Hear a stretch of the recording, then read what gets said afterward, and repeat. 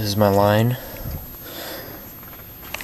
This is the line that was replaced about 8 years ago.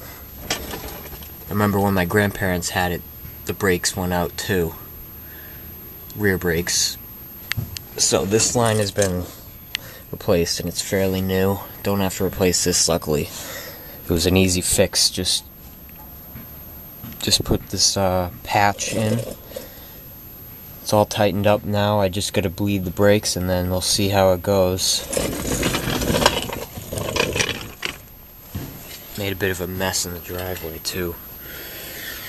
But I'll keep you guys updated. It was pretty cool though that the brakes went out, because I could do burnouts a hell of a lot easier without the back brakes, you know?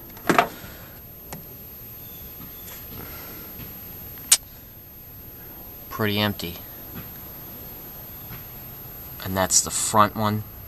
The front brakes, that's full of course. And the rear brakes. Just gotta top it off and then bleed the brakes. So, that's it.